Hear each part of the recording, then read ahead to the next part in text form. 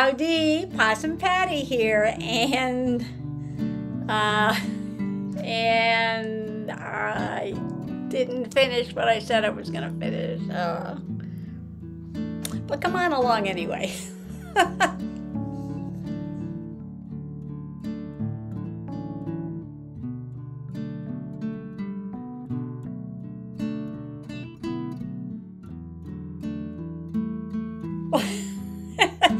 Well, the table's a mess, and the floor's a mess, and even the sewing machine is still out, and I did a little bit of work. And I did go to the flea market, so maybe I can show you what I did, finish up a page or two, I hope, and let's see how that goes. And I just bought a few things for junk journaling to share with you.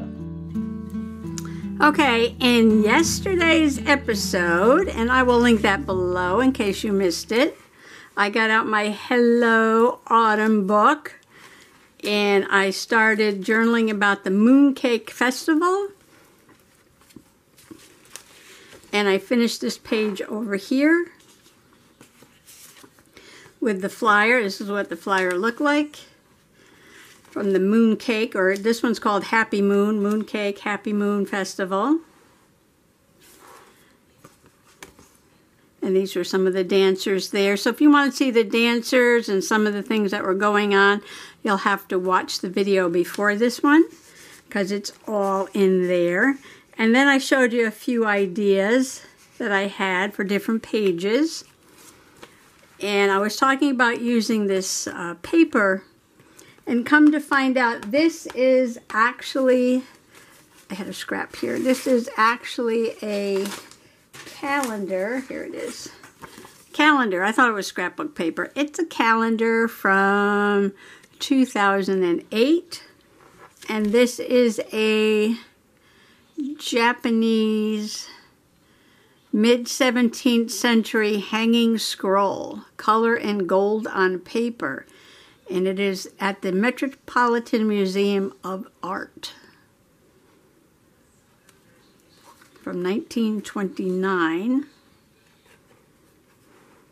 And what I did was I went over the center of the page and a little bit onto this scrapbook paper that was already there.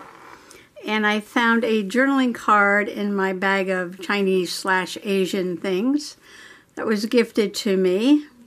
And I put some more of that red mulberry paper underneath the picture of Mr. Possum, me, and Sister Possum and the bowl of rice at the festival. And I think I'm going to leave this page just the way it is. So when flipping through, I'm sorry about all that glare. Flipping through, I can just enjoy the loveliness of the trees there. So that comes before the one I did yesterday. So I went back and did this. And now I'm working on the calligraphy page. And I've got a few things done here already. This is kind of a thin book here. It hasn't filled out very much yet. I've got several flat pages in here. Here's one with a pocket. This one's a little more interactive, but still, I figured I got lots of room in this journal still to play around. I have the pocket there, so I'm thinking, what haven't I done in a while? Well, I haven't done a fabric flip, right? Okay, so paper is stuck here. Let me get that off. I found this material that was gifted to me, and it looks like it was part of a sleeve. It's got this really pretty gold trim on the bottom, and I love the pattern. It's almost like batik on top of a black background. So I cut out a piece, not quite triangular, and then I kind of shredded it a little bit. And I kind of didn't want it to go straight. I wanted it to be a little bit more organic. And off of the scrapbooking paper that I got, was gifted to me, that I got this from. I cut out one of these borders and I sewed it. You can see stitches on the back. I just folded over the top of the material and sewed the paper border on. And then looking at the different sheets that came with this, I said, oh, there's another fish. And I didn't realize it was like the same exact fish that is almost. So it's okay. I cut it out. I just stressed it and I put it on there. So I like how everything is coming together here. I got the red from this page. I got the fish from this page. And I'm going to glue that down after I glue down the calligraphy. Now, when I showed this to you yesterday, this was all on one big white sheet, and I was thinking about gluing the whole sheet down. And I changed my mind, of course. And I distressed it, and it was on the sheet just like this. And this is how it will go on. And this is the picture of the calligrapher at the Mooncake Festival. So I put him on the background of some Chinese characters, and I put at the festival with an arrow, and then I put 3rd grade student at Worthington Hooker School and a little arrow because that's who did this writing over here. And then I decided to add a little bit more floral to the background. I do like this green pattern. It certainly matches this gold over here. But because there's flowers on this, I said, let me add just a little bit of flower to the background. Isn't this pretty? And I ripped around the edge to make it a little bit more organic. And that's going to go on there somewhere with this. Now that's probably come down here because this has got to go over here. And I'll probably just kind of overlap all these things like that. And I could put that crooked if I want to. And what I was trying to get was to have not the calligraphy, but this little piece of flower sticking out against the green background behind the fabric. So this is what I was going for. So this is going to be at the top. So I'm going to go ahead and start gluing these down. I showed you my mooncake yesterday, but I haven't eaten it yet, and I guess maybe I should go stick it in the refrigerator. Maybe tomorrow I can eat it. I got a lot of this stuff here. I took out so many things and it's all over the floor. Okay, so I'm going to glue this down, and then I still have another page that I want to do. I don't know how complicated that page is going to get, but let's see. If this is here. All right, I want to hold this space saver here because that's where it's got to get glued down. All right, so we know that's there. And I want this to go here a little bit more than that side. And this will have to go here a little bit more this side. And then this will go here. Okay. And then this should be okay. As long as I keep this kind of like that. I think this got to go a little higher too. I'm wondering now if this is his name here. Or is that his name? Anyone speaks Chinese and wants to translate this for me? That would be very helpful. I would appreciate it. Because I don't remember what it says because this is from 30 years ago. And the student who did it is probably back in China right now, so he can't help me out. And this origami paper is kind of thin, so I'm going to put a little of this glue in the middle. Oops, uh-oh. I used up another one already. I think I got another one or two in there. I gotta remember to get some more.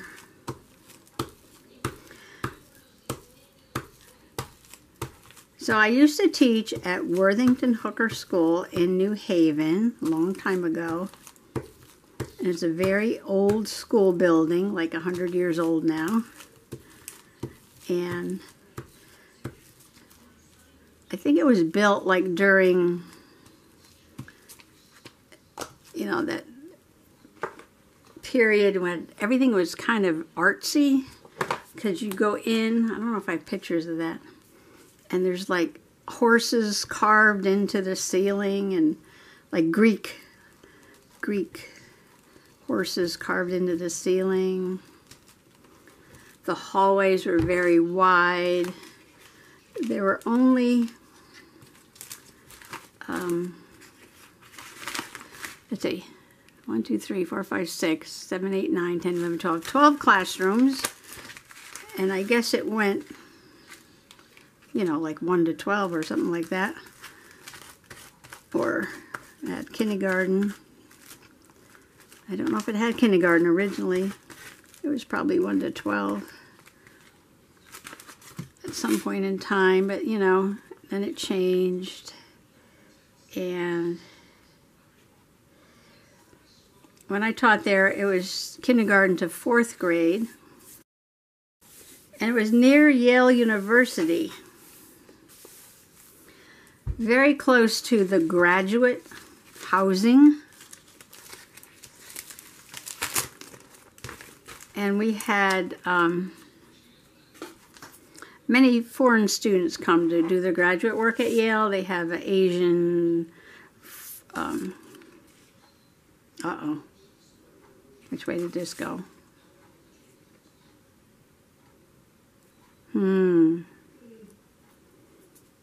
Okay, I had to check back at the picture to make sure I had it going the right way. And no, I didn't. It was upside down. Yes, I've done that before, put in my Chinese writing upside down. I put in English writing upside down. So, but, you know, I don't mean to. Just one of those things. Just one of those things. So I try to get it right. Try to get it right. I was talking about the school, yeah. So, yeah, so the Yale graduate housing was in our school district, and we had, I'd say about 25% of the students were children of the graduate students from Yale at that time. And, oh, I was going to put this underneath, wasn't I? Okay. Flip that up. Many of them were Japanese, Chinese, and Korean.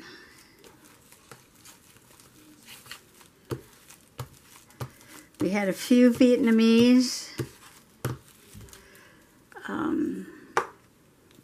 I did have other students whose parents came from Ireland,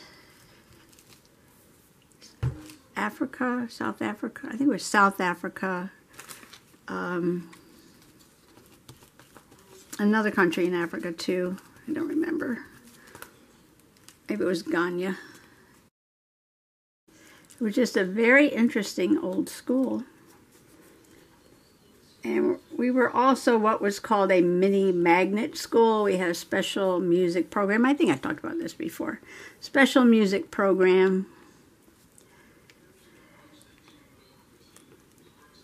Kids had music like every day.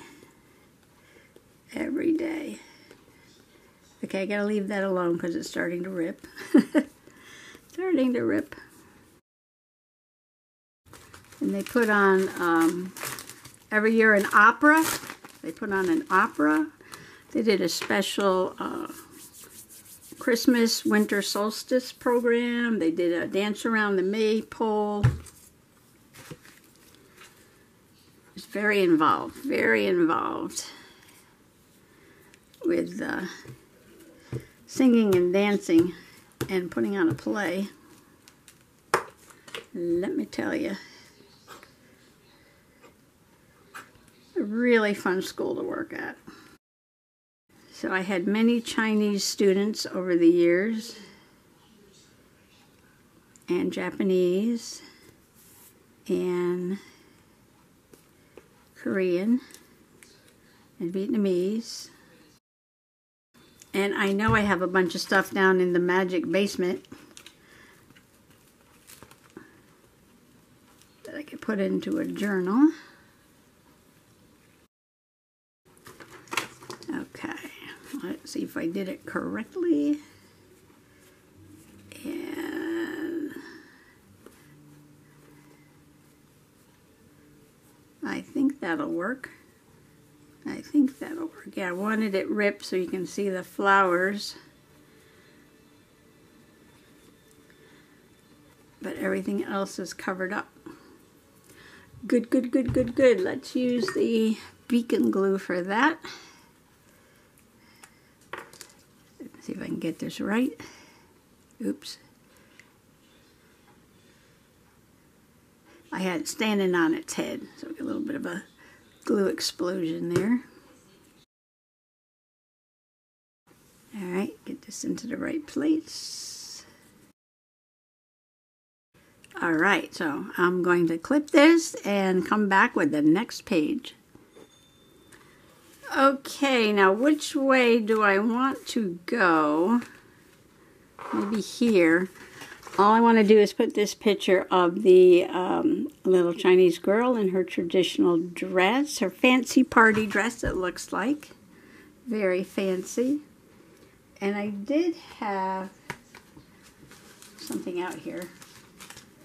Oh yeah, I was going to use this children's book page because it has the moon and the corn, so it kind of looks like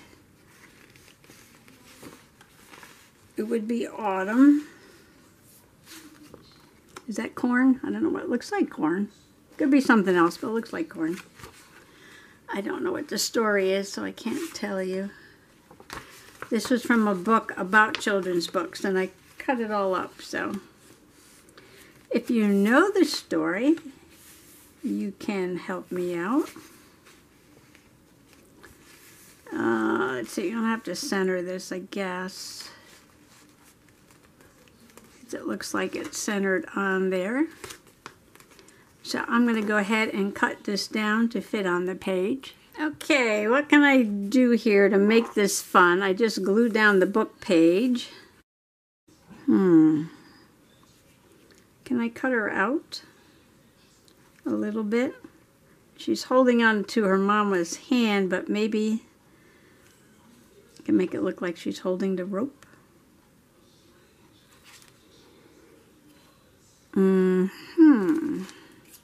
I wonder if I can do that. Well, if I don't like it, I can print out another one because it's in my phone. Really don't need her mama's leg there. And I wanted to put her in because she reminds me of all my little students I used to have. Oh, we used to do International Day. And the students would come in their traditional dress, which I thought was very cool. Just cut off her mama's arm. And then parents would make food from all the different countries. And then we'd have like a potluck dinner. All these kids are all grown up now. Probably all back in their own countries. Thinking about the crazy teacher they had when they were here. I had a kind of fussy cut around her hand there. So it looks like she's holding the rope. And this is probably about as good as I could get it, so I'm just going to stick her down. Put her hand right next to the cat's hand there. Like that. Okay, so my Mooncake Festival spread is done for now because I may do one more page with the actual mooncake after I open up the package. So, but that is it for today. Maybe I can get to that tomorrow. A big blob of glue over there, sorry. So I'm going to let all this dry. And I like it, I like it. Got some interaction here. Got some photos. All right, I'm going to go get what I got at the flea market. Well, first of all, I broke my rule about don't buy anything that you have to dust. That's always my rule. When I'm looking at the items at the flea market, sometimes I see some really fun stuff, but I'm like, is that something I have to dust? No, I don't want to buy that. So I broke that rule today. Somebody was having a clearance or getting towards the end of the flea market season, and I just thought these were so cute. Look at this. I know it's so tall I can't get it under the camera, but it's like a turned, almost like a stair railing or something. And it's all painted lovely. It needs to be cleaned up a little bit. He's got a little carrot here. It's such a cute bunny. It's a little dirty from being at the flea market, but got a little gingham bow. He's pretty long. Let's see. Where's the big ruler? Here's the big ruler. So 15, 16, 17, 18, 19.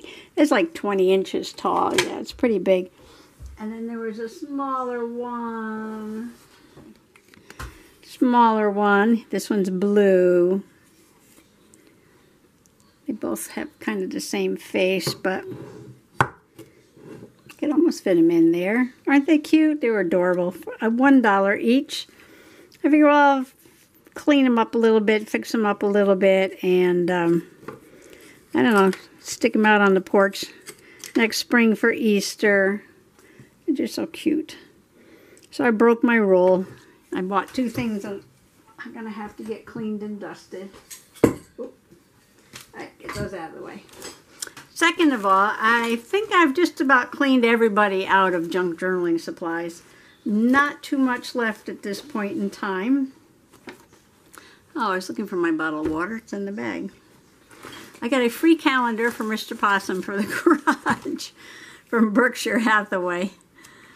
It has some nice pictures in it, though. If he doesn't ruin it, there's a nice lighthouse. So it does have some pretty pictures. So that's for Mr. Possum.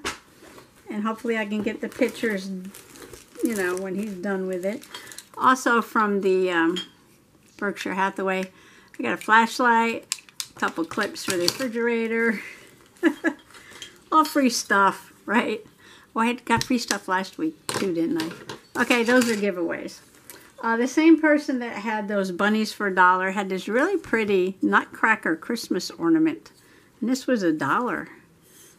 I'm like, this is probably worth more than $1. And a lot of detail on there. I don't know if it's glass or plastic. I mean, it looks like glass, but I thought it was really pretty. For $1. That'll go somewhere. That'll go on the Christmas tree. Then some lady had some things. Okay, this is a Be Grateful Pumpkin and Squirrel Felt Craft Kit. Creatology, what's that, Michael's? $3.99. She wanted $1 for it. Well, maybe someday I'll sit down and make that. And then she had some more things for $1. I got a number 9 stuck on the back of there. And this came from something scrapbooking. I'm not really sure. Yard sale, $1. I don't know what that is. something at home scrapbooking. Right at home scrapbooking, yard sale $1. Whatever that means, I don't know. But these are slide frames, and I'm like, that's kind of interesting. All different colors. And you fold them in half and put little pictures in the middle. Which size are these? Where's that ruler? Oh, I got my Dolores ruler here. When they are folded in half, they're twinchy. They're twinchy size. This is a ruler that Dolores gave me, kitty cat.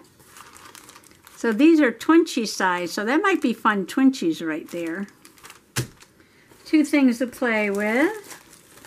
And then she had these 3D stickers. Can you see them moving? Look at the flower and the star. You're the best. I don't know, these kind of reminded me of maybe like a 1960s kind of page.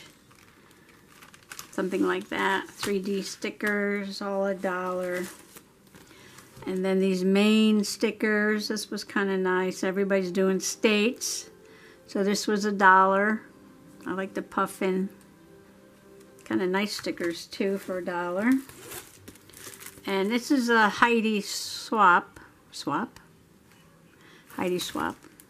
Is that her name? Heidi Swap. And these are silhouette images. Snowflakes. Winter is coming, right? Winter is coming. And then this was $1 too.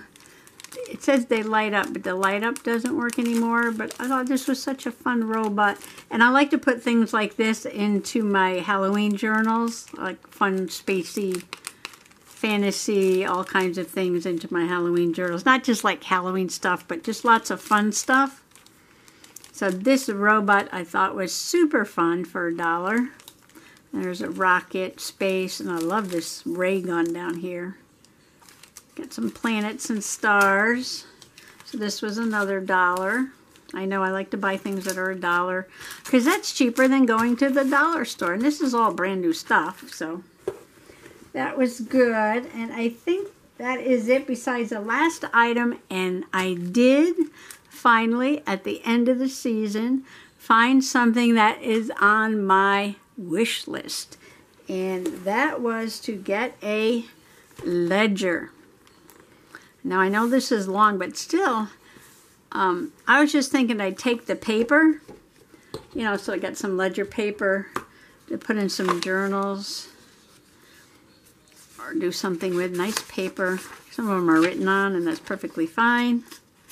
But I'm kind of liking this whole book here. If it's still works. Looks a little broken there. That ring right there. That might give me problems. Didn't notice that before. But maybe I can get Mr. Possum just fix that a little bit. We shall see. If not, if the cover's not good, I'll certainly use all this paper for journaling.